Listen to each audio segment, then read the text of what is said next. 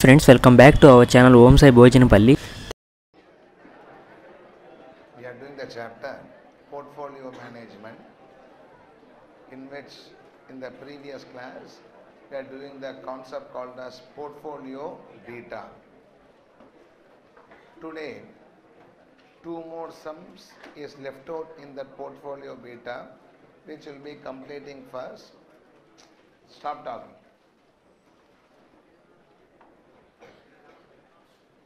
Stop talking. Two more sums is left out in this Portfolio Beta. We'll complete that and discuss about the next concept called as levered beta and unlevered beta, which also leads us to another related concept called as proxy beta. Today we'll be doing these three areas: levered and unlevered beta as well as the proxy beta. Next class we'll start with the sharp single index model, another very important area in this portfolio theories. Let us summarize what has been discussed before I proceed further. We saw that to value any asset we require discount rate. Value of an asset is the present value of the future benefit discounted and required rate of return. So in that case, the discount rate or required return depends on the risk of the asset. Two things we need to understand: how to measure a risk. For a given level of risk, how much return one should expect. These are the two issues one should understand. Above that only the chapter is mainly discussing. Discount rate discovery is the objective of this chapter. So we divided the chapter into 6 segments: risk return profile, Markowitz portfolio theory, capital asset pricing model, sharp single index model, arbitrage pricing theory, and efficient market hypothesis. Risk return profile we completed. Return of a security is generally measured as percentage, which is year-end price minus year beginning price plus dividend divided by year beginning price. We call it as holding period return. And the risk of the security is the standard deviation. When we say return from a security, we understand it as an expected return, which is average return. We don't expect extremes, we generally expect only average. How the actual returns deviates from the average, we call as the standard deviation. More the standard deviation, more risk, and vice versa. So standard deviation of a security is equal to square root of sigma x minus x power the whole square divided by n. When there is probability, square root of sigma p into x minus x power the whole square. How a single security can have a risk and return, so to a portfolio. So the return of a portfolio is the weighted average return of the individual securities, but risk of the portfolio is not equal to the weighted average risk. It is given by the formula W1 square sigma x square plus W2 square sigma y square plus 2W1 W2 sigma x sigma y correlation of x and y square root for a 2 security portfolio. For 3 security portfolio, W1 square sigma x square plus W2 square sigma y square plus W3 square sigma z square plus 2W1 W2 sigma x sigma y correlation of x and y plus 2W1 W3 sigma x sigma z correlation of x and z plus 2W2 W3 sigma y sigma z correlation of y and z square root. Like that, when you have a n security portfolio, we will be having n square terms, n variance, n into n minus 1 covariance terms. Here the security, the portfolio risk depends on 3 aspects: risk of individual securities, their proportion, and the co-movement. The co-movement only represented by correlation. We can range from -1 to +1. -1 correlation is called as perfect negative, and then +1 is called perfect positive. When correlation is +1, sigma p is equal to W1 sigma x plus W2 sigma y.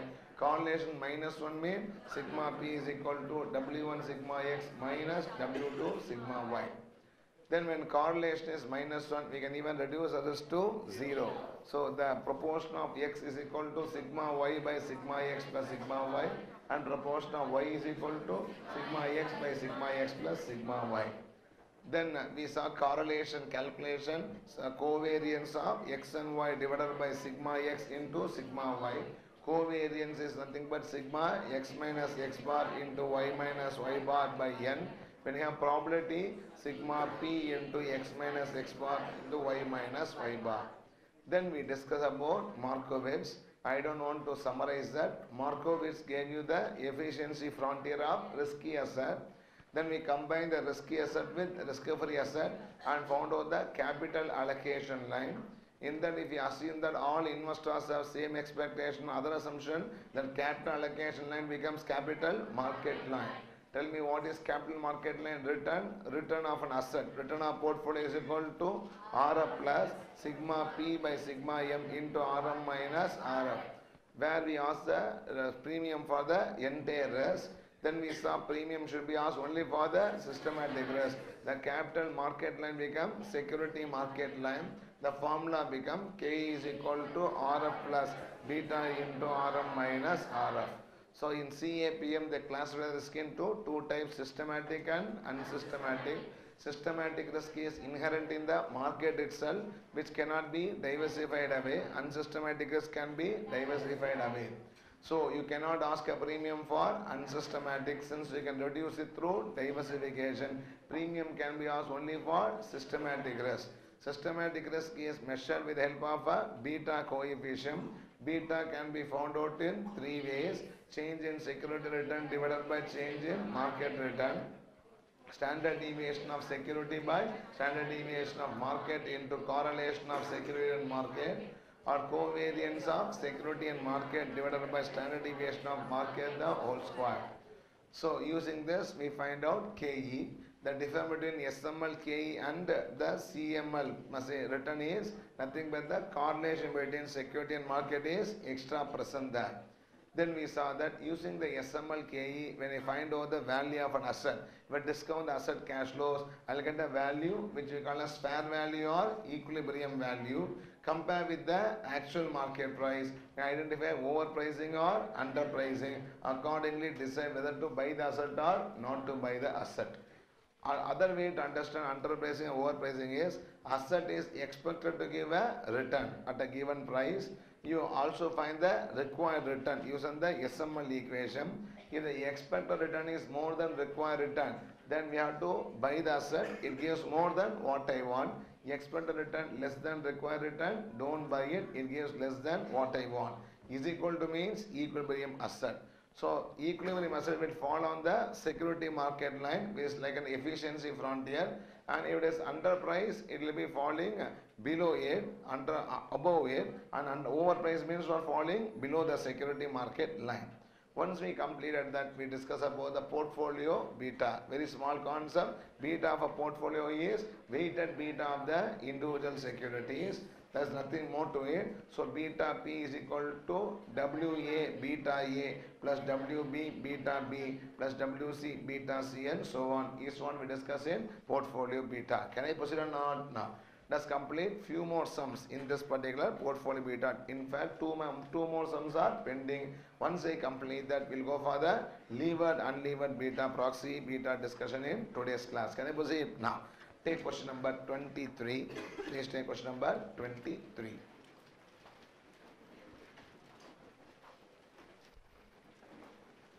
Again, today's class will do more problems and less of discussion.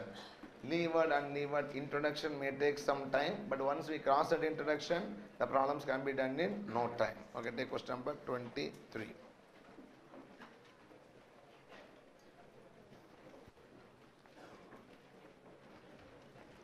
Okay.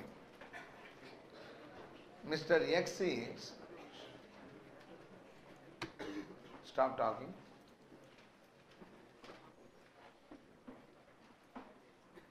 Mr. X is attempting to evaluate two possible portfolios which contains the same set of 5 assets but in different proportions. He is particularly interested in using beta to compute the risk of the portfolios. So he has gathered the following information. Two portfolios A and B having the following stocks: SR Shipping, Clarion, Vijaya Bank, M&M and BSAF. Beta of these stocks are 1.3, 0.7, 1.25, 1.1, 0.9. In portfolio A, the proportion is 10, 30, 10, 10, 40.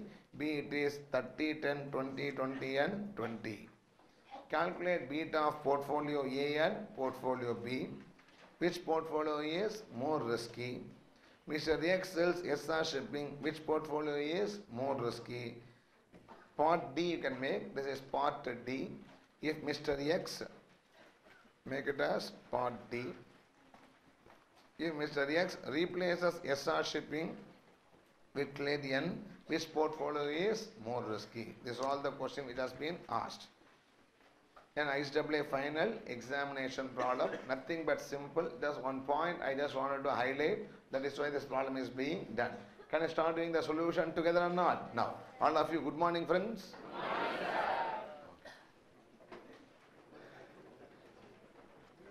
sir. See, we are having two portfolios. Both portfolios consist of the same stock. The stock of 5 companies, but in what? Different proportions. Now they ask you to calculate beta of portfolio A and beta of portfolio B. Simple. What is beta of a portfolio? Weighted beta of the individual securities. Can I start doing it straight away or not? Write down first. Part A. Calculation of portfolio beta. Calculation of portfolio beta. Part A. Calculation of portfolio beta.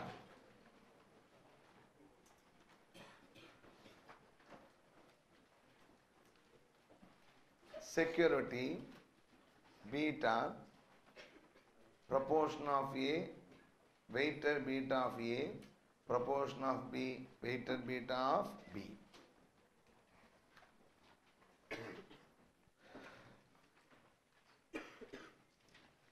Two portfolios included in the same table. Can you start or not? Finish writing up. Tell me the security names. SR, Clarion, Vijaya Bank, M&M and BSAF. SR, Clarion, Vijaya Bank, M&M and BSAF. Tell me their betas, respective betas. I think you are all writing along with me or not? Same speed, right please? 1.3. 0.7, 1.25, 1.1 and then 0.90. 1.3, 0.7, 1.25, 1.1 and 0.90. Shall I proceed or not? Next. Proportion of A. What is A proportion? 0.1, 0.30, 0.10, 0.30, 0.10, 0.10, 0.10, 0.40, 0.10, 0.30, 0.10, 0.40. Weighted beta. 1.3 into 0.10 gives you 0.13. 0.7 into 0.30, 0.21. 1.25 into 0.10, 0.125. I made as 0.13. You can write 0.125 also in the exam, not an issue. 0.13. 1.1 into 0.1, 0.11. 0.9 into 0.4, 0.36. 0.36. The total portfolio beta of A. What is the A portfolio's beta? 0.94. Portfolio A beta is 0.94. Can I proceed? Proportion of B. What is B's proportion? 0.30, 0.10, 0.20, 0.20 and 0.20. 0.3, 0.1, 0.2, 0.2 and then 0.20. Shall I proceed or not? Now. Tell me what is the weighted beta? 1.3 into 0.3, 0.39. 0.7 into 0.1, 0.07. 1.25 into 0.2, 0.25. 1.25 into 0.2, 0.25. 1.1 into 0.2, 0.22. Finally, it is 0.9 into 0.2, 0.18. 0.18. If I total it, I will be getting how much here? 1.11. The beta of portfolio B is 1.11. Now, part A question answer, answering one by one. Tell me what is part A question? Calculate the betas of portfolio A and portfolio B. Have you calculated or not? Yes. Write on part B. Part B. Which portfolio is more risky? Simple and which is more risky here? B. Okay, write down. Portfolio B is more risky. Portfolio B is more risky since it has higher beta. Portfolio B is more risky since it has higher beta. Portfolio B is more risky since it has higher beta. Everybody respond. Are you following above? Now, next. Take the next question. Question B. Or question C here. What question C? If Mr. X sells SR, which portfolio is more risky? Now, listen here. This security they are going to sell. They are going to sell security C, both portfolio A and then what? Portfolio B is going to sell, suppose, SR. In that case, tell me, this 0.13 beta will vanish. Yes or no? And SR is representing 10% proportion, having a beta of 1.3. The weighted beta of 0.13 vanishes for SR. Yes or no? For portfolio B, it vanishes how much? 0.39. Written or not? No. When I sell SR, I get an asset called as cash. Yes or no? Nothing said now. I assume that the cash will be, that is, kept as cash or maybe invested in a savings bank account or a bank deposit, etc. Everybody yes or no? In both cases, when SR becomes cash, when SR becomes what? Cash, what is the beta of cash? Zero. When something written in, only beta will be coming. It's not a variability. Beta of cash 0 or beta of savings bank account. What I can say? Earnings also is what? 0. Or any FD also is what? 0. Unless they give a market security, I cannot believe that they are going to invest in any other security except for the risk-free asset or cash. So the beta of 0.13 vanishes. It goes into the asset with having a beta of what? 0. That means the portfolio A beta becomes 0.94 minus what? 0.13. And portfolio B beta becomes what? 1.11 minus 0.39. Respond. Are you following or not? Right on. Next. Part B or part C? Part C. Okay. In our slide it is part B. So we can just have it as part C in the notebook. Part C. Portfolio beta if SR is sold. Portfolio beta if SR is sold.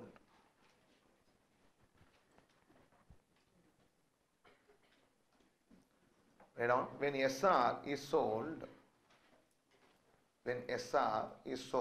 comma, the stock becomes what? Cash. When SR is sold, the stock becomes cash. Hence,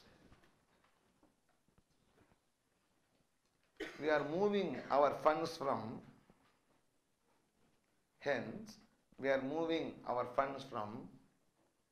an asset having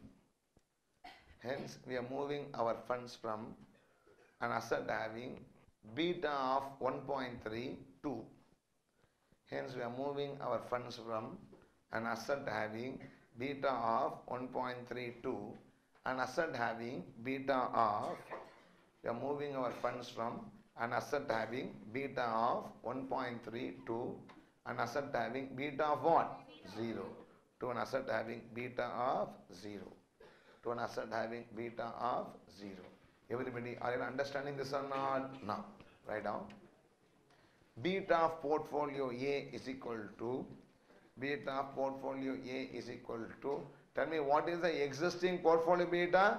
0.94 minus 1.3 or 0.13 or 0.13. And beta doesn't vanish. Right at beta only what? Vanishes. It is 0.94 minus 0.13. Is it how much here? 0.81.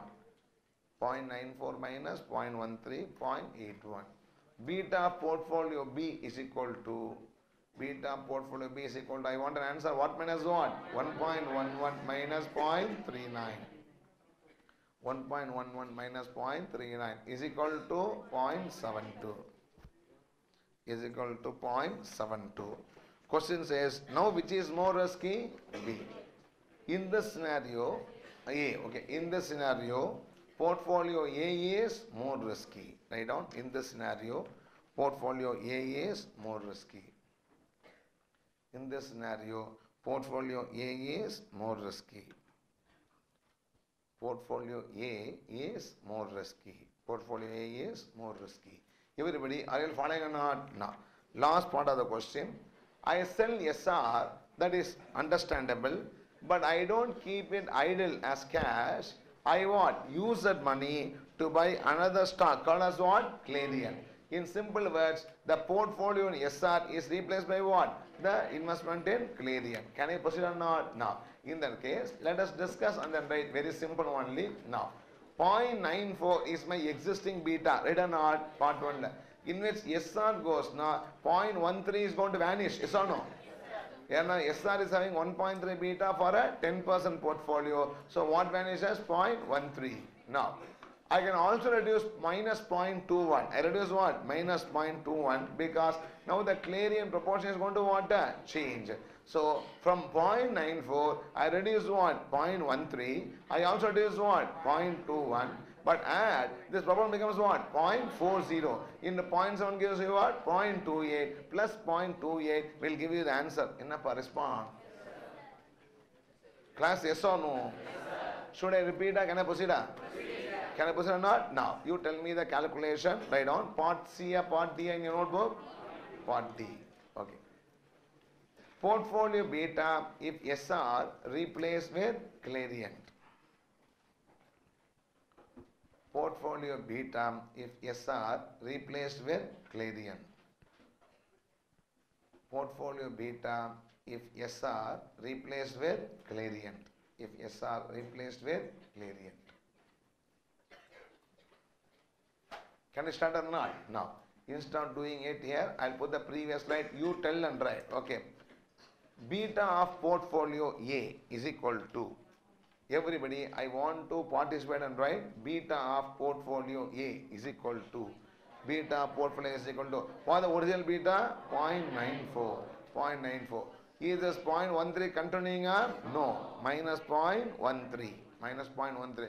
Is this 0.21 correct or wrong or wrong? Minus 0.21. Minus 0.21. It will be replaced with what? New Clarion beta. No, it is what?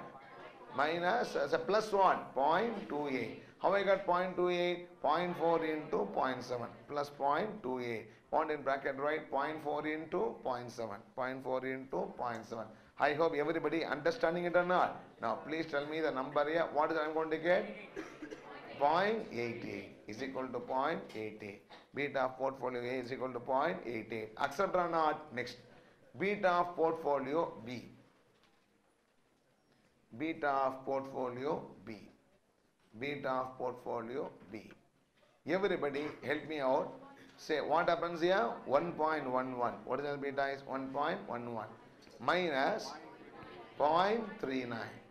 Minus 0.39. Please. Minus 0.39. Minus what? 0.07. Minus 0.07. Now this also becomes 0.4 or not? 0.4 into 0.7 gives you what? Plus 0.28. So 1.11 minus 0.39 minus 0.07 plus 0.28. Tell me what is the beta of the portfolio B? 0.93. Portfolio B beta is 0.93. It becomes 0.93. Respond. Having the clarity or not? With this we complete the solution to question number 3. Only thing which I want to say is, if the asset is sold, not invested elsewhere, the risk reduces because I am having the money in cash, so the risk is going to reduce. Okay, now.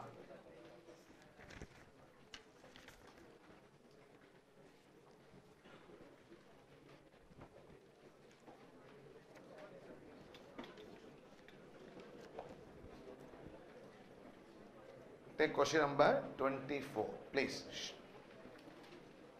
A past examination question. Take question number 24. This is the last sum in portfolio beta. Take question number 24. Stop talking, please.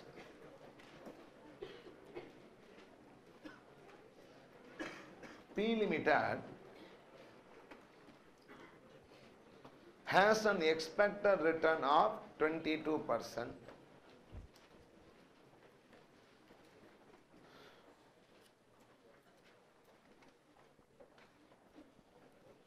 P Limited has an expected return of 22%, standard deviation of 40%.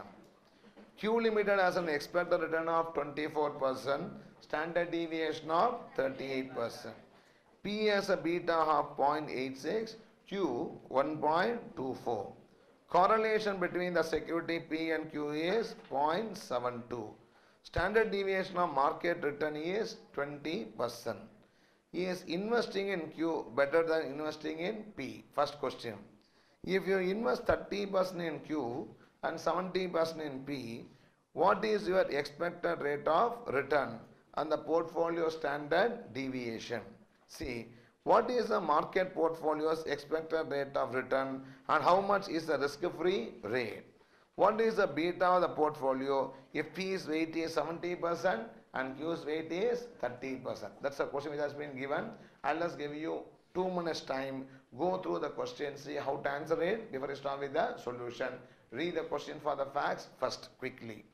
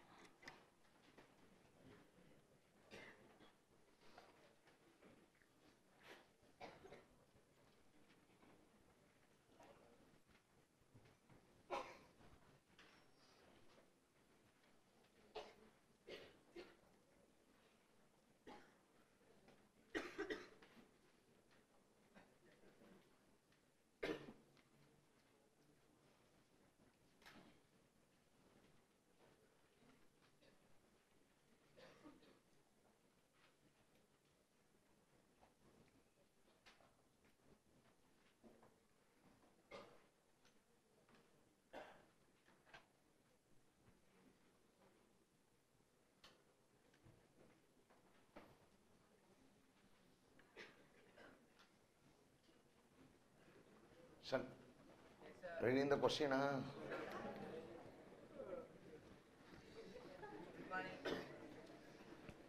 I am awake. Can you see it? Now, let's start with question number 24. See, this problem is question on Markowitz as well as what? SML. In both they ask the question. Can you start or not? Now, let's write the facts first. Write down facts.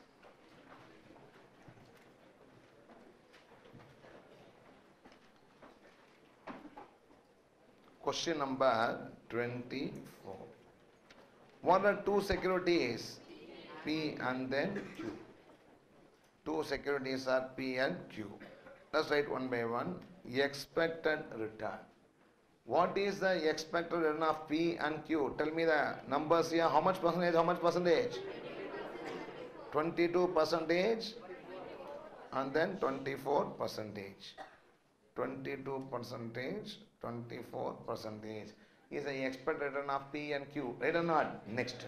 Standard deviation. What is standard deviation of P and Q?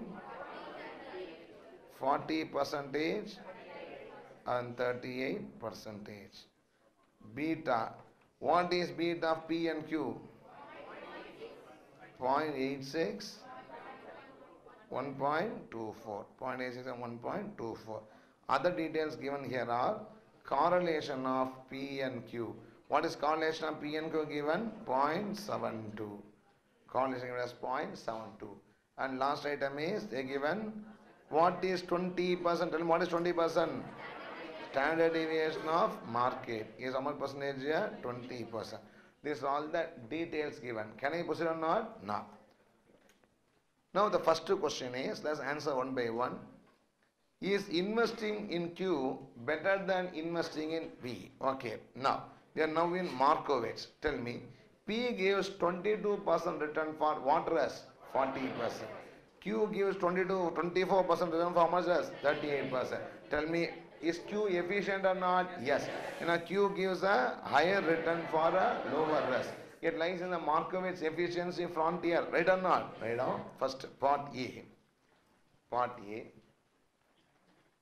Q is efficient than P. Q is efficient than P since it gives Q is efficient than P since it gives, fill in the blank, since it gives what? Higher return for a lower risk. Since it gives higher return for a lower risk. Since it gives higher return for a lower risk.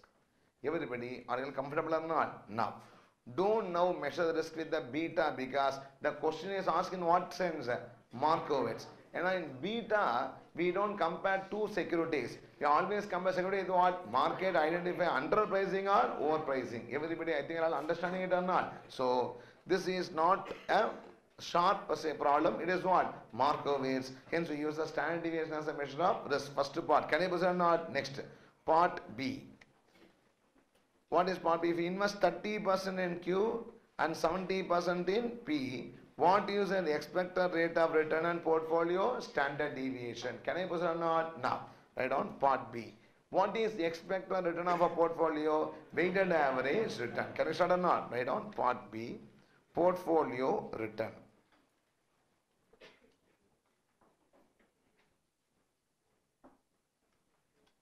Part B. Portfolio return.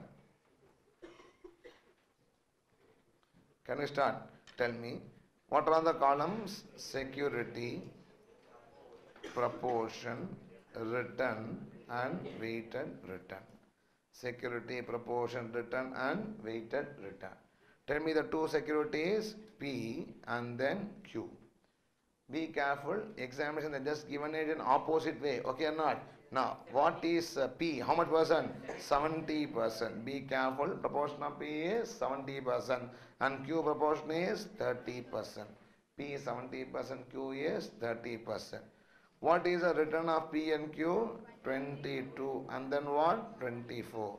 Return is 22% and 24%. 0.7 into 22, I want a number. What's the number? 15.4. 24 into 0.3 gives you 7.2. RP, return of portfolio is equal to how much? 22.6%. The return of portfolio is equal to 22.6%. 22.6%. Respond yes or no. Now to go for the portfolio risk.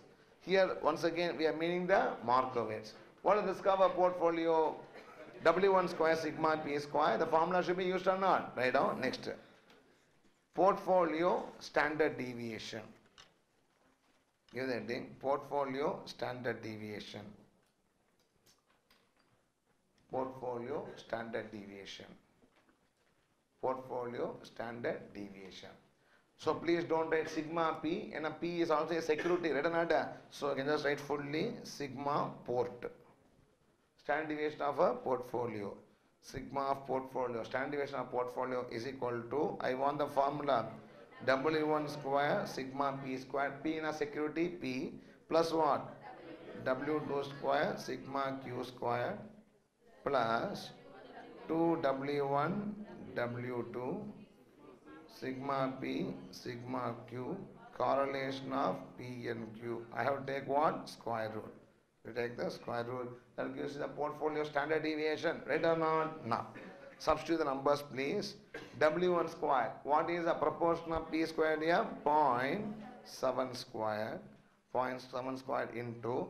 What is the standard deviation of P? 40 square. No, right or not? My number. Next. Q is what? 0.3 square. Into what is sigma Q square? 38 square.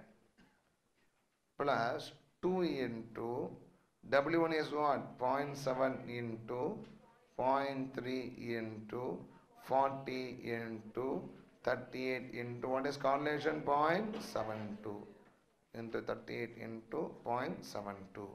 38 into 0.72. I hope you are able to understand or not? Now, If I simplify it, I'll be getting the answer now. What is the answer here?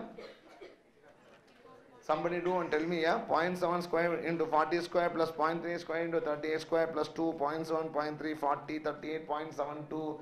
Somebody do and tell me the answer.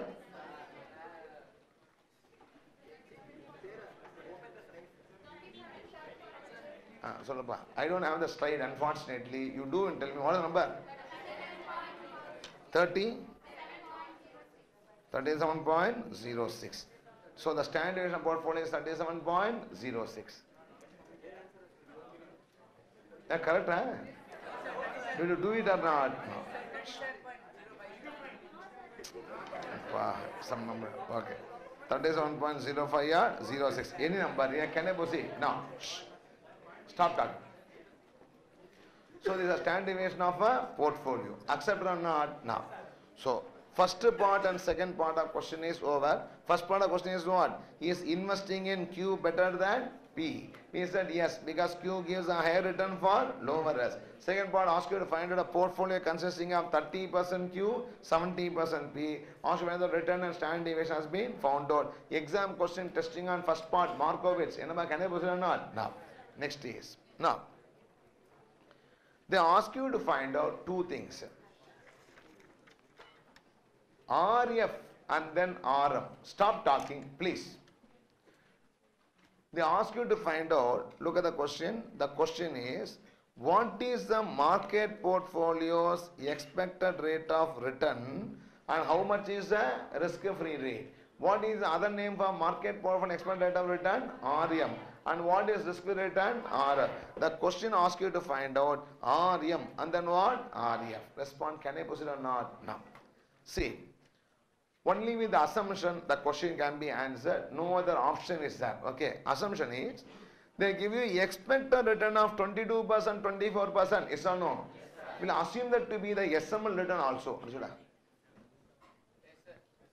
No, tell me the other option to find out. Yeah, okay. So they are giving you what? Expected return. I assume to be what? SML return. In other words, I can say security P and Q are properly priced. Or what? Properly priced. It is neither underpriced nor what? Overpriced. Perfectly priced, we can assume. We can assume that the market return is same as what? Required return. That is 22% is SML return for P and 24% is what? SML return for Q. Based on that, we can go for the further discussion. Respond, yes or no? Write down. Next. Part B or part C or D? Part C. Write down. Part C. Calculation of part C. Calculation of RM and RF. Calculation of RM and then RF. Calculation of RM and RF. Written on market portfolio and then what? Risk-free asset. That is what the question asked you. Right or not? Write down. It is assumed that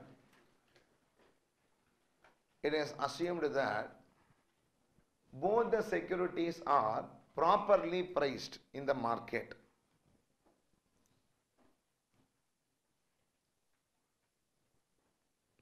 It is assumed that both the securities are properly priced in the market. Hence,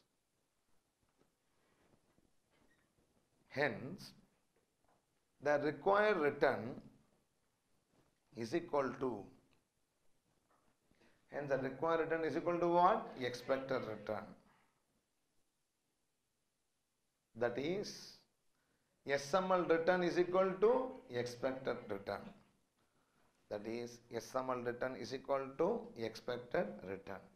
SML return is equal to expected return. Can we proceed doing the sum or not? No, let's do it together. First, security P. Before that, write the equation. What the equation? KE is equal to, all of you, K is equal to what? RF plus beta into RM minus RF. Okay. K is equal to RF plus beta into RM minus RF. Let's start putting numbers or not. Tell me. Security P. What is the expected K? What is the required rate? How much percentage? 22. 22 is equal to 22% return for security P or not? 22 is equal to understanding and writing. No, class today, I am not comfortable here. Are you following or not? No. 22 is equal to RF, we don't know, plus. What is beta of the security P? Tell me how much it is. 0.8, 0.86 into RM minus RF. This is equation number 1. This is equation number 1. Can I proceed? Next. Security B, what is the expected return? 24 is equal to RF plus, what is beta? 1.4 into 1.24 into RM minus RF. This is equation number 2. Equation number 2. Everybody yes or no? Now, I'll just do 1 minus 2. We'll do equation 1 minus equation 2. About 22 minus 24 is what? Minus 2 is equal to RF and RF gets what? Cancel. What is 0.86 minus 1.24? I want a number. What is the number? Minus 0.38 what? RM minus RF. Minus 0.38 RM minus RF. Respond yes or no? No. That means RM minus RF. Then we call as risk premium. They want no RM minus RF is equal to what minus 1 divided by what? Minus 2 by minus 0.38. Is how much here? 5 point. RM minus RF is equal to 5.26. That is the market risk premium is how much here? 5.26. Respond yes or no? No. In that case, same. I know RM minus RF. I know what? Beta. Can I find out K here? Can't I find out RF or not? Write down. Next. RF is equal to, we can substitute in any one of the equation. RF is equal to, can I go to first equation or not? 22 minus, it comes this side, 1 to minus what? 0.86 into 5.26. RF is equal to 22 minus 0.86 into 5.26. I hope you are understanding and writing or not. Tell me. What is RF here? 17.4. What number? 17.48. RF is equal to 17.48. RF is equal to 17.48. Upon RM is equal to 17.48 plus 5.26. Yes or no?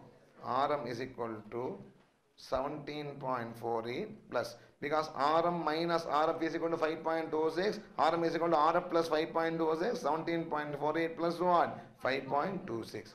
RM is equal to 17.48 plus 5.26. How much here? 22.74%. The return on market portfolio is 22.74%. 22.74%. Now we have found out RM as well as what? RF. RF is how much here? 5.26. And sorry, RF is 17.48 and RM is 22.74. 5.26 market risk premium. Write down. The return on market portfolio is, the return on market portfolio is 22.74. The return on market portfolio is 22.74, comma. The risk-free return is, 17.58, 17.48.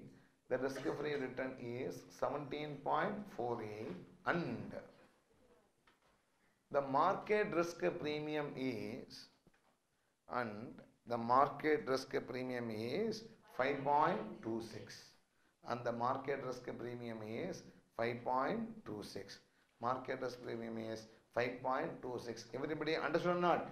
But in this answer, the assumption is what?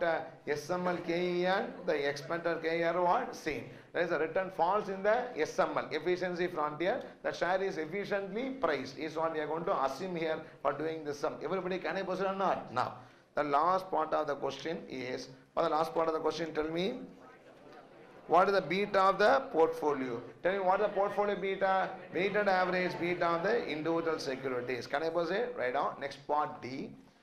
Portfolio beta. Part D, portfolio beta.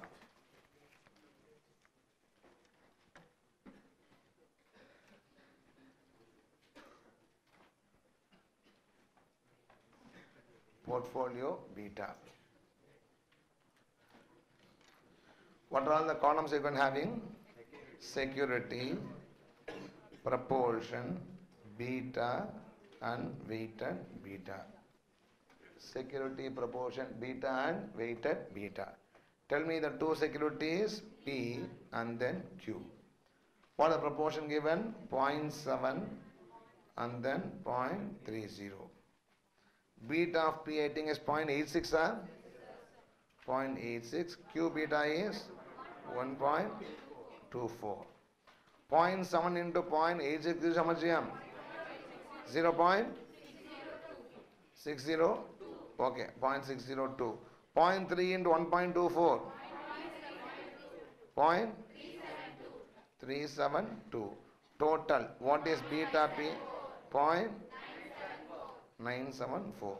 The portfolio beta is 0.974. Portfolio beta is 0.974. Now respond yes or no. Learn typical exam sums. Tell me difficult or easier? See, nothing but they tested one aspect of everything. In this problem, they tested whether you are able to identify efficient portfolio. What is efficient portfolio? Any portfolio which does not have any other portfolio which gives a higher return for lower risk, higher return for same risk, or same return for lower risk. So that's in the part A of this question. Right or not? Part B of the question, they ask you to calculate portfolio standard deviation and portfolio return. The risk return profile has been tested here. Right or not? Part C, the tested on SML equation. K is equal to what? RF plus beta into RM minus RF. Fourth part is about the portfolio beta. Okay. Even though we discuss great things, the question is what? Very simple. The tested on each and every aspect, one part is one of the exam question for 6 marks. Tell me, worth or not worth? For me and all, the 6 marks is not worth. Very simple question only. But only thing is to have a thorough understanding of the full chapter. Can I proceed? No, please. Shh. Stop talking. See, to be frank, for us, every question will look simple because so much we have discussed. You understand what? We discuss everything with background. Always I say, if no background has been discussed, have you gone through study material? Open and see, you will never feel like reading. Okay, because study material, they don't classify. First risk return, then what? Markowitz, CML, SML, how it changes, nothing will be given. Suppose you read the chapter in very unstructured way, if you read the question, you will not be able to figure out what the question is all about. Yes or no? Ultimately, the answer is simple. Only requirement is what? You know the background of each and every number which has been asked. When you further go, I'll say, there are so many lines. That is CAL. Gadaba. We did question number 10 and 11 in the workbook. CAL problem. Yes or no? There is CML. Gadaba. There is SML. Right? We are going to see another CML. Characteristic market line in sharp single index. Yes or no? No. Unless we show the differences and discuss elaborately, when a question is asked, we cannot understand whether the facts requires us to use SML or CML, CAL. And you also get confused. For same K, so many formulas. So, worry K is having what? So, which is right, which is wrong? We are just showing the differences to understand the background in which each and everything is calculated. If you know all this pakka, these sums are very easy and simple to do the entire chapter. The background discussion is only important. It helps us to understand the remaining part of the solution. Can I proceed now? Next, the last CAPM discussion is levered and unlevered beta. Give the heading, levered beta versus unlevered beta.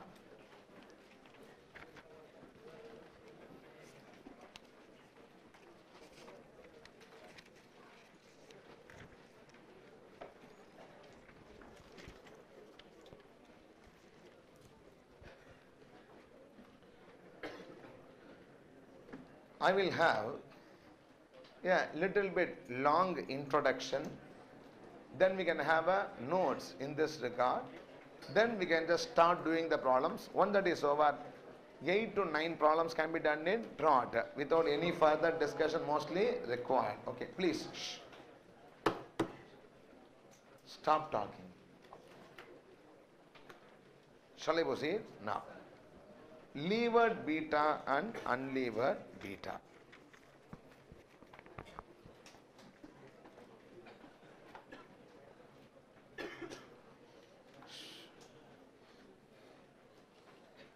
Stop talking.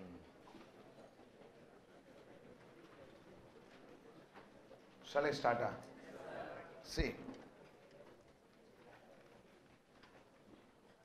we all know that beta represents risk. Beta represents risk. When the market changes, when the market return changes, how much will a given security return changes is what we call as the beta. We are going to analyze more deeply about this risk concept in this area called as levered beta and then unlevered beta. And IPCC portion will be revisited now. The chapter called as leverages. Okay, that will be linking to beta for our discussion. Can I proceed now?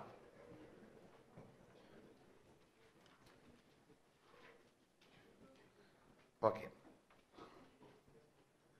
No need to write anything. Everything I'll dictate later. Okay. Risk of a company is broadly classified into two types. One is business risk. Another is what? Financial risk.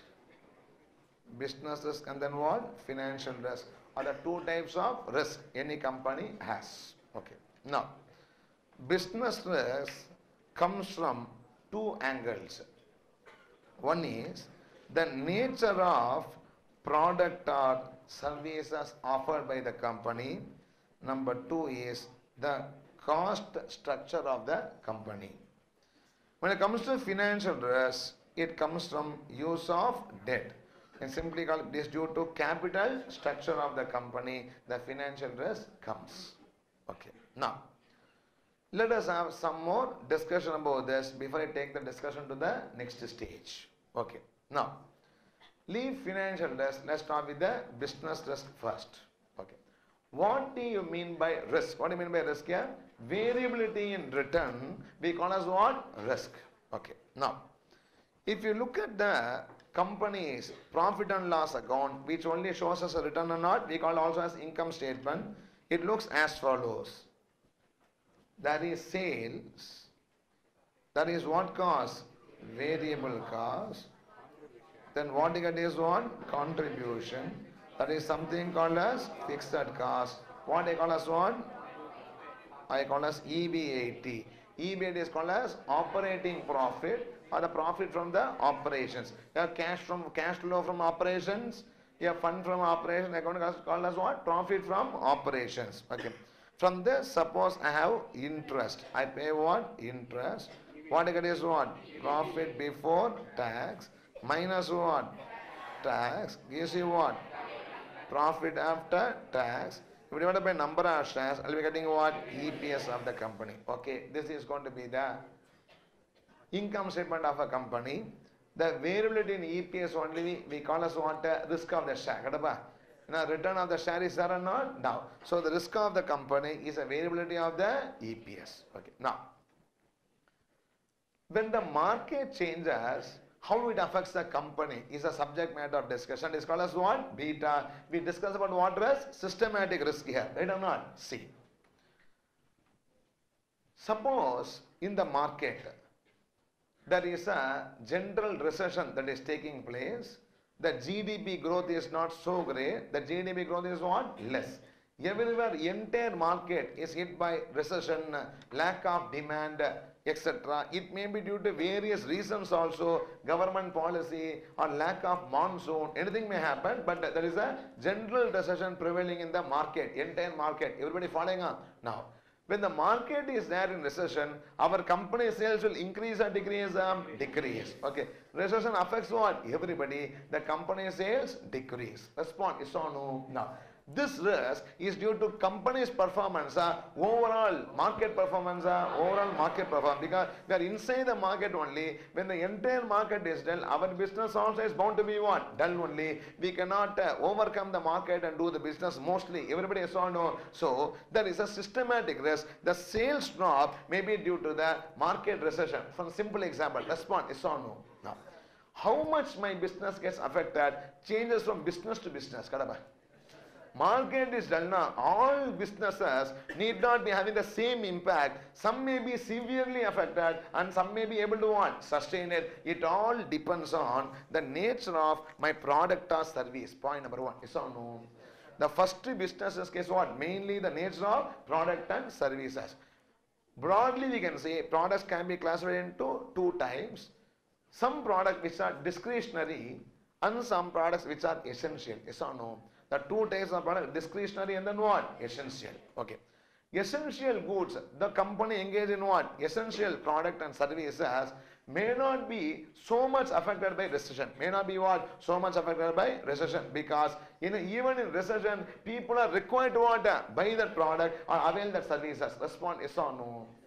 Very simple. Chartered accountant services, suppose a person is having an audit, has what? A tax audit, so many cases, yeah, okay. Because of recession, tax audit case will not reduce. Now that recession makes what? Every company go below tax audit, so tax audit case will not what? Reduce, because the statutory requirement, yes or no? Yeah, are you following what I am saying? Now, in such cases, some services may be what? Essential, and number of goods also become what? Essential. Even during recession, people buy what? Some services. Some goods and what? Some services. So those companies whose products are essential are not going to be so much affected through what? The market changes. The systematic risk is less. Are you following what I am saying? But discretionary goods, people buy when they are prosperous, people don't buy when they are not having so much money in the hand. If the money circulation is not so great, they'll postpone what? The consumption or the use of what? The discretionary goods. Everybody is so no. One simple example is housing. Always people think of buying a own house only when the employment is secured. Employment any day they'll be showing you what the card and sending out means, then you won't go for a loan, you don't buy what a house, don't commit for a EMI, because you don't know tomorrow whether you'll be getting my salary for what purchasing the provision is still. I don't go and buy a house. Are you following what I'm saying? So people will start purchasing, for example, in construction sector, people start purchasing what? Housing only when the economy is prosperous. Yes or no? Similarly, construction also, infrastructure, etc. Most company goes for new projects only when they have new demand. Yes or no? So new project, new plant, etc. will be constructed only when there is going to be what? A boom in economy. An example of a sector having high beta is a construction sector, and there is automobile. Right or not? So automobile as well as what? Construction sector is highly hit by what? The market variation. So if the product is very discretionary, then it will be having a high beta, high businesses. If the product is what? Less discretionary, the beta will be what? Low. Again I am speaking about systematic risk, not the company specific risk. Are you following what I am saying? So this is the first risk called as what? First businesses, the nature of product or services. In the right or not? Now, for example, I am having a discretionary product. My sales will fluctuate very widely with the market performance. When the market performs well, my sales is going to want to shoot up very much. When the market does not perform well, my sales is going to what? Drop very much. The variability of my sales will be more than the variability of the market performance. Respond yes or no. For which goods? Discretionary goods. For the essential goods, it will always be stable. That is, people don't overconsume, now they want to underconsume. Now it becomes want to stable. So sales is affected by the market. This is the nature of product or services. In the right or not? Now, see, market is down by 10%. Market is down by what? 10%.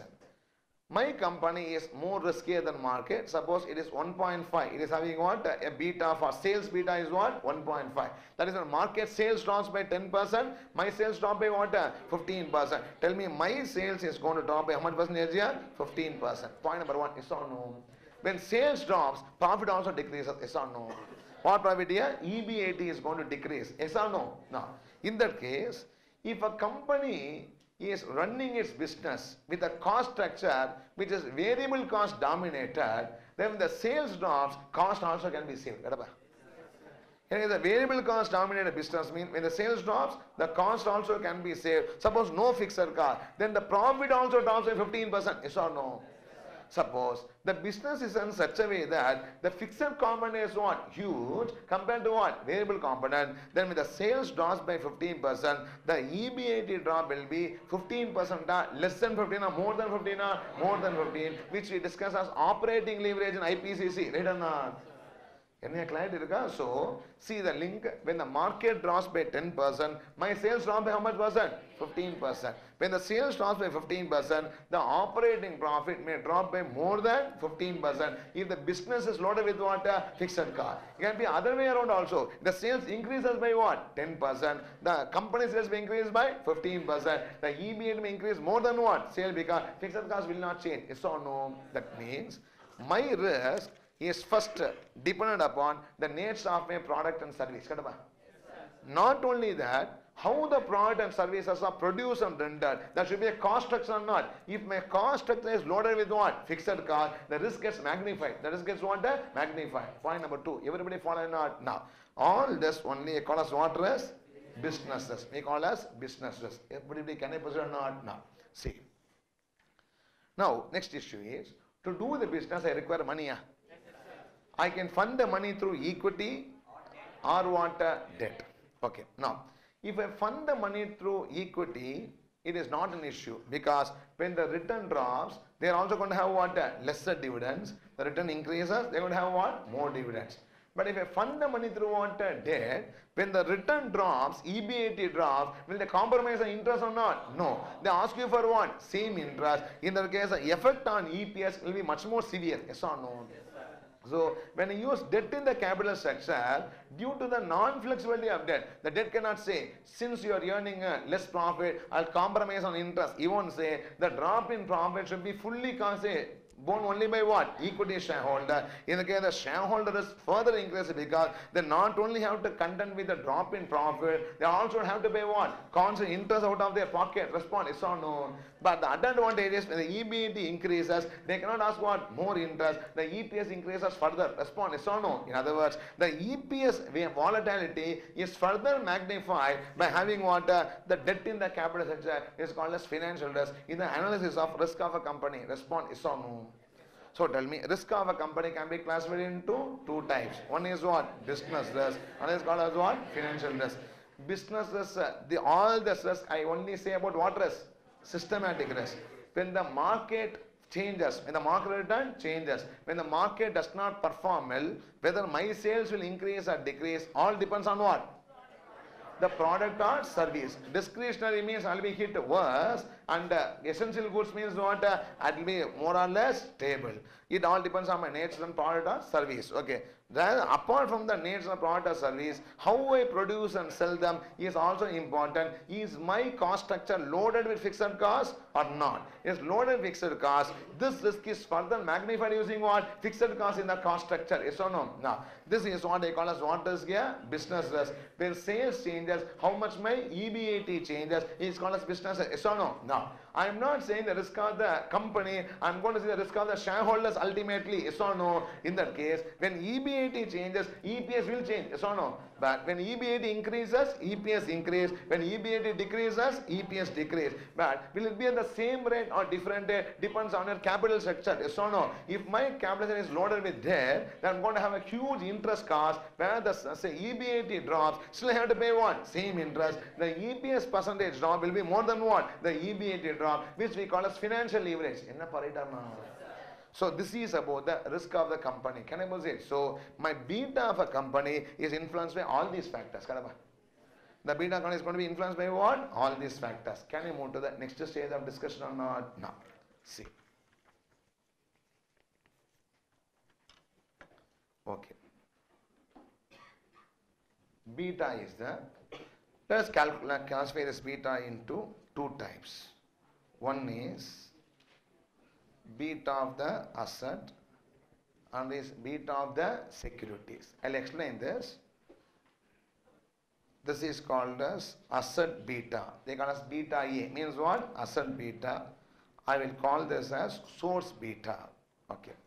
beta of security, this is destination. It is called as what? Destination beta. There are two types of securities in the company, namely what? Debt and then equity. That is the beta for debt, debt beta.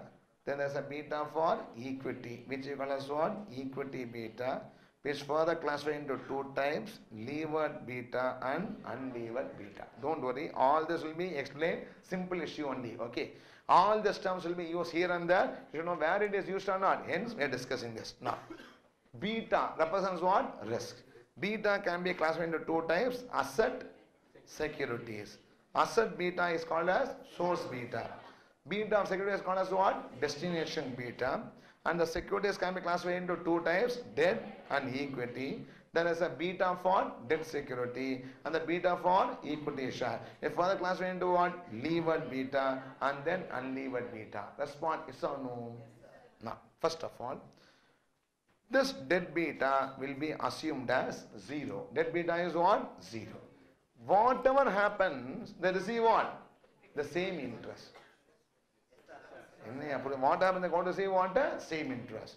Generally in real world, debt beta need not be 0 because as a bond holder, when the interest rate in the market changes, the bond prices changes. In the you are going to have what? Some capital gain or capital loss also. For that only people go for immunization strategy, etc. Is a one of a type of hedging strategy, right or not? You have to stand protected. But normally the change is very less is what people understand. For all the conceptual discussion, even though debt beta may be there, a small beta may be there for what? A debt due to the market interest rate change. For all our discussion, assume the debt beta to be what? 0. Because whatever happens in market, they receive what? Same agreed interest. So we can say debt beta is what? 0. On that basis only the discussion is going to be built around. Right or not? Now, before I proceed, tell me, beta can be classified into how many types? How many times here? 2 times. What 2 times of beta? Asset beta, security beta.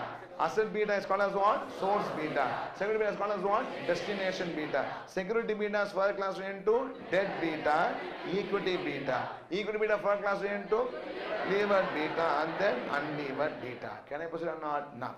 I will explain this with the help of a small number so that you will be able to understand it. With that, I will also put a formula linking levered beta and unlevered beta. Can I proceed or not? No. We can just discuss this with the help of an example. Okay, see.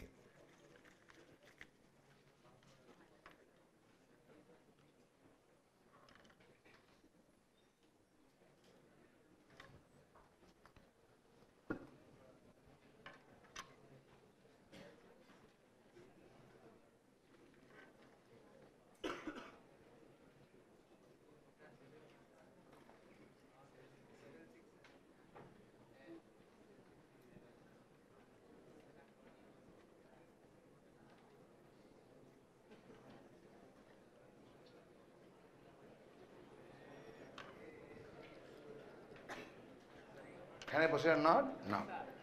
This means what? Balance sheet.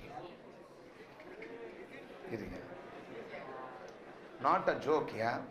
There are some people say debt equity ratio. Yeah. B means what? Borrowing. S means what? Shareholders funds.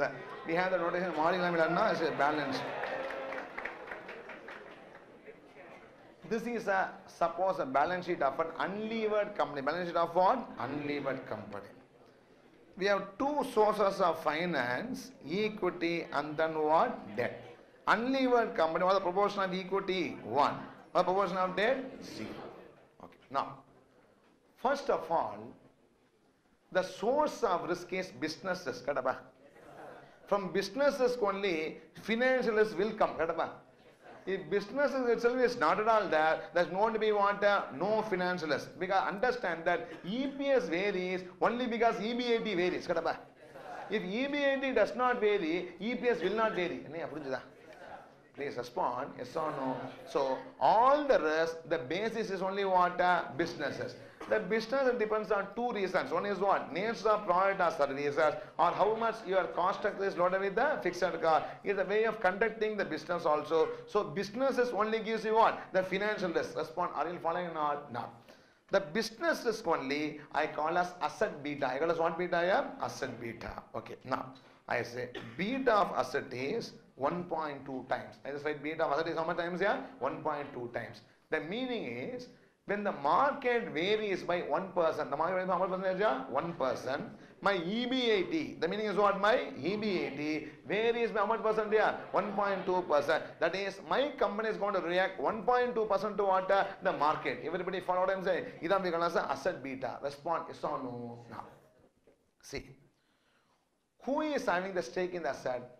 Debt and equity. Okay. The return, very simple. I discuss the business in the dividend policy or not. What is business here? I get the money from equity and debt. I invest the money in what? Asset. The asset generates what? Return. The return will be shared by what? Equity and debt. Is that business? Yes or no? So, how the return will be shared? The risk also will be what? Shared based on the agreed amount. Right or not? Now, see. In an all-equity company, the entire risk belongs to what? Shareholders. And it belongs to what? Shareholders. That means the beta is also going to be what? 1.2. 1 into 1.2 is what? 1.2. And this is going to be 0. Right or not? Now, this is an unlevered company. The balance sheet should total correctly. Yes or no? How the asset side should totally liability side, risk of asset should be equal to what? Risk of liability, it should be 1.2, 1.2. Respond yes or no? No. See, this is a simple one. Let us develop this into a levered company. Into what company? Levered company. Balance sheet of a levered company. Can I proceed up? Now, look at this. We have liability side, namely proportion, beta and weighted beta. Then we have what? Asset and what? Beta. Okay. Now, the two sources, equity and then debt. And proportion of equity, suppose it is 0.5 and debt is what? 0.5. I just borrow 50% and have what? 50% own money. So this is a levered, unlevered, levered. The company has borrowed. Respond yes or no? No. The question is, just because I borrowed, will my asset beta change? The EBIT change does not depend upon how you are financing a business. It depends on your sales, fixed cost, and the market movement. Yes or no? EBIT, how much EBIT change depends on what is the GDP of the country and how it is affecting my sales and what is my fixed cost. Only influences EBIT. EBIT is not going to be influenced by whether I finance my business through equity or what? Debt. So for the levered company and unlevered company, same company, irrespective of the capital structure, what should be same? Asset beta should be same. So I can say beta of asset is equal to what? 1.2. We are also equal to what? 1.2. This is a question. Yes or no? Now, that means my profit is going to vary how many times? 1.2 times the market. My return is having a volatility of 1.2 times. My risk is 1.2. Respond yes or no? No. Return will be shared by debt and equity. Debt takes interest, equity takes what? Dividend. It is shared by return as a debt and equity. Right or not? Now, the risk will be shared by debt and equity. True or false? False. Because the debt says, whatever may be the profit variability, give me the same interest. He will not take part in risk.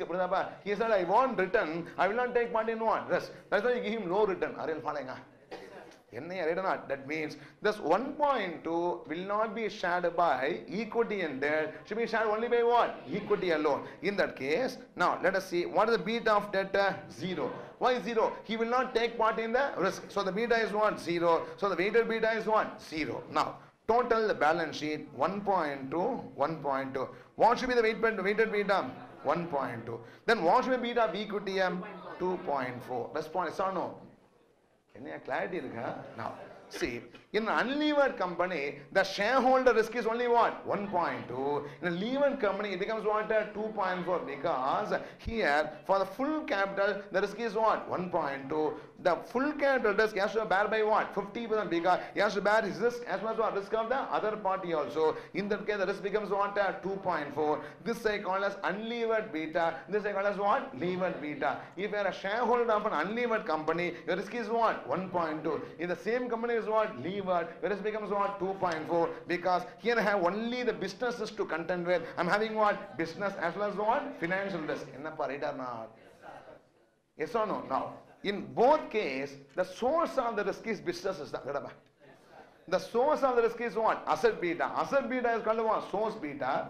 This asset beta, who is having the risk? Question is no. First, the business is having the risk of 1.2. The asset gives the risk to business. Okay. The business gives the risk to what? Businessman. Yes or no? Who is the businessman here? Shareholder. Right or not? In that case, the what do you say? Sales and EBIT gives you what? Asset beta. The asset beta will be borne by what? The equity shareholders, not by what? Debenture holder. So if it is an all equity company, they have to contend only with what risk? Businesses. If the company with debt, the shareholder has to bear the business as well as what? The financial risk. So the asset beta becomes what? Security beta, because the beta that should be given to security. Debt security takes 0 beta and the balance should be taken by the equity security. Is called as levered beta and levered beta discussion. Everybody following on? Now come back to the chart. Okay. Now source beta is what? Asset beta. Will it change between a levered company and unlevered company? No. Whether you are levered or unlevered, if you do the same business and have the same cost structure, your businesses should be what? Same. Correct, huh? You are doing the same business and same cost, businesses should be what? Same. But the shareholder risk depends not only on the business risk, it all depends on what? The funding of the company. Okay. Now, I can be a shareholder of two types of company, a shareholder of an all equity company, a shareholder of what? Company which has debt. If I am a shareholder of all equity company, my beta is called as what? Unlevered beta, which is the same as asset beta. My risk is only what is businesses. The shareholder of company which has borrowed, my beta is called as what? Levered beta, which should be more than the unlevered beta or not? Yes. And the beta of the debt is what? 0, because whatever happens to businesses, they don't take part in what? Businesses. They always want a constant interest. Everybody, are you understanding the relationship or not? In this, we should have a relationship between the levered beta and unlevered beta. Yes or no? Otherwise, two companies alike in all aspects. Alike in what? All aspects. They both do the same business. They do the same business. They have the same cost structure, same way of spending the money to produce a product or render the services. Everything is same. Only difference is what? One is all equity, another is what? Having a debt. In that case, there should be a relation between levered beta and unlevered beta or not. That is what is going to be the next discussion. Yes or no? Now, let's go for the last item. Levered beta and unlevered beta. Now, for your sake, I'll write this once again.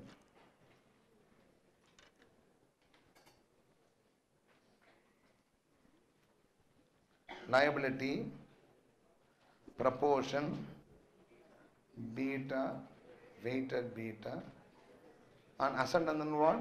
Beta. Can I proceed? This is going to be the balance sheet of a company. We have what? Equity, debt. Okay. Now, just for sake of more understanding, I can make the proportion as 0.6, 0.4. Now, 0.5, you may not be able to understand the difference. 0.6 and then what? 0.4. Now, let's take asset beta. It is how much here? 1.2. Levered, unlevered company, levered company. The total is what? 1.2. And this is going to be what? 0. And this is what? 1.2. 1.2 0.6 is what? 2 times. Okay, this is called as what beta? Levered beta. This 1.2 can be called as unlevered beta or not? Because asset beta and unlevered beta are what? Same only, always. Can I proceed or not? Now, see the relationship.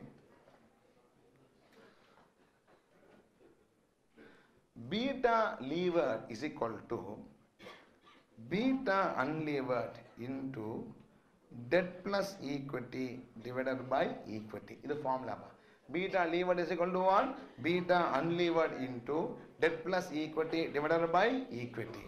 Very simple. What is beta unlevered? 1.2. Because asset beta is equal to what? Unlevered. If you are an all equity company, your only risk is what? The business, the source risk only is going to be what? Destination risk also. It becomes 1.2, yes or no? So the unlevered beta is what? 1.2 into what is debt? What is equity? 0.4 plus 0.6 divided by what is equity? 0.6. Ennappa right or not? Tell me. It is going to be 1.2 into 1 divided by 0.6. Is how many times here? 2 times. It is called as levered beta. Ennappa right or not? Tell me the formula. Levered beta is equal to what? Unlevered beta into debt plus equity divided by equity. I think you are all following or not? No. Very simple here. This 1.2 should have been shared by what? Debt plus equity, which I make them share only by what? Equity. The beta gets boosted. Are you following what I am saying? Now, next. Tell me the reverse formula. Unlevered beta is equal to, unlevered beta is equal to what? Levered beta into equity by debt plus equity. The first formula. Everybody following or not? Now, next is. When you have taxation, when you have what? Taxation. What happens? Very simple. The formula is beta levered is equal to, what will be a formula? Unlevered beta into D into 1 minus T. That is having a tax sheet or not? Plus what? Equity divided by equity. Everybody following out. If the question gives you taxation, it is D into 1 minus T. After tax value of debt is not D into 1 minus T plus equity divided by equity. And what is unlevered beta? Beta unlevered is equal to what? Beta levered into equity by D into 1 minus T plus equity is a relationship between levered beta and unlevered beta. Different books rearrange the formula in different ways. All formulas will lead us only to this particular formula. Everybody following or not? No. So this is a relation between levered beta and unlevered beta. Why we should study this will be the next issue. With that we'll complete the introduction part and then we can just start doing the problems. Okay, now. Thank you friends. OMSAI Bhojanapalli.